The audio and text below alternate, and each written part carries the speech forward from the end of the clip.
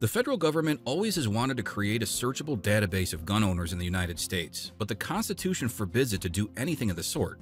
The Constitution not just protects the right of the Americans to own a gun, but it also prevents the government from putting gun owners on watch lists. Owning a gun does not constitute probable cause for a search warrant, and the government knows it. Knowing that it's tied by the law and the Constitution, the Biden administration is trying to find loopholes that could be exploited to put gun owners on watch lists or prevent sales of new firearms. And the new administration has never minced its ambitions. The proposal of H.R. 1808, the ban on ghost guns, and the amnesty scheme for braced pistols are a few actions that is taken to crack down on gun owners. The latest addition to the tally is the Merchant Code, which is the perfect plan to create a watch list and subsequent banning of the weapons. While some people are brushing this issue under the carpet, we believe that all law-abiding citizens should be aware of the potential repercussions that it would have. So let's get to it.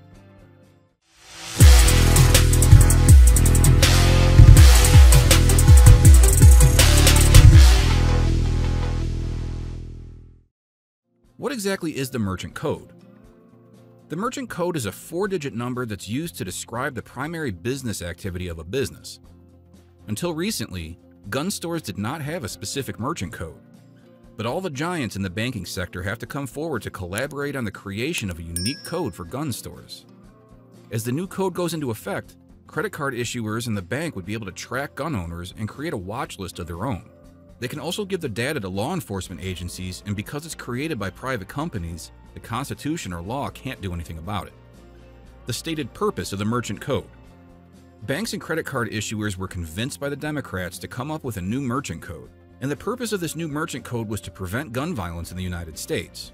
John Feinblatt, the president of Everytown for Gun Safety, released a statement after Visa, MasterCard, and American Express announced that they would use a new Merchant Code for the sales at gun stores.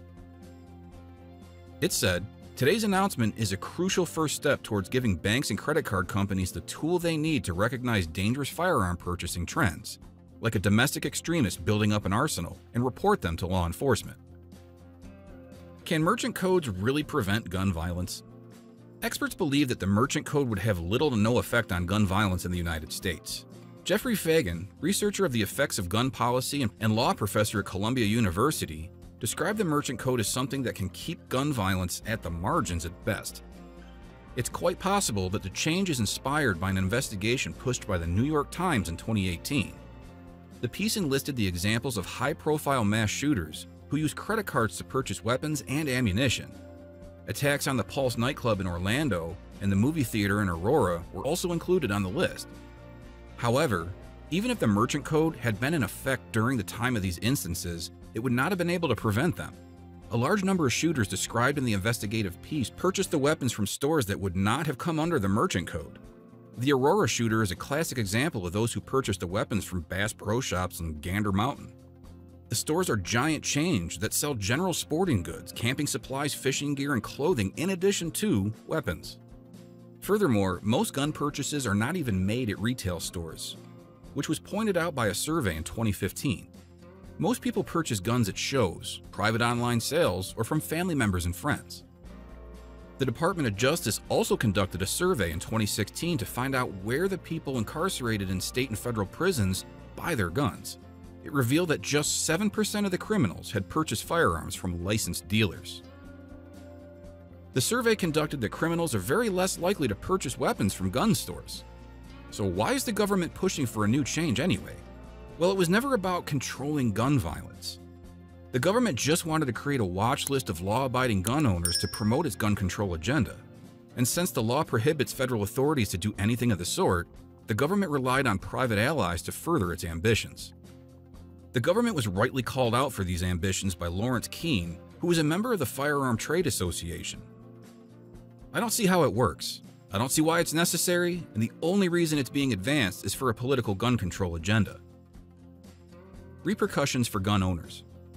We'll get to the potential repercussions, but before we do, take a second and realize that it's not being done to you directly by the government. A group of bureaucrats who are not accountable to the American public has come up with a change that threatens the privacy of law-abiding gun owners. And we can't do anything about it. Yeah, let that sink in for a second. And it's not the first time the anti-gunner has tried to do something like this. In 2018, Sorkin proposed to banks to throttle credit cards while weapons were being purchased to reduce the sales of guns. Sorkin's agenda was advanced by Senator Ed Markey and U.S. Representative Jennifer Wexton, who introduced new legislation that directs banks to report quote-unquote suspicious financial activity to law enforcement agencies. Now, with the introduction of a new merchant code for retail stores, everything just falls into place for the government. So now, whenever a citizen purchases ammunition, a shotgun, boots, bags, and bibs at a gun retail store, the data will be logged by credit card companies separately.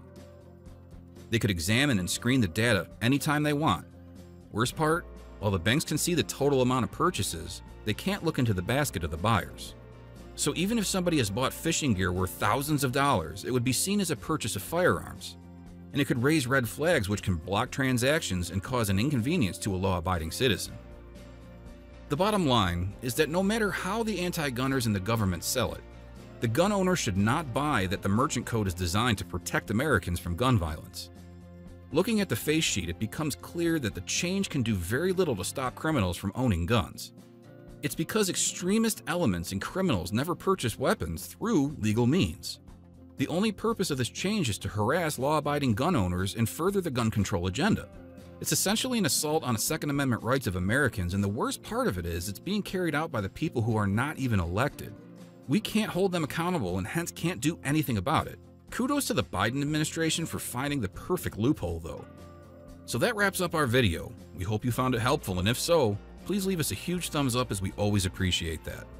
Also, feel free to leave a comment, suggest any future videos, or ask any questions you have. We love getting to respond to as many of those as we can. And if you subscribe to the channel, welcome to the All About Survival family. We've got lots more videos coming your way. Till then, stay safe, stay awesome, and I'll see you on the next one.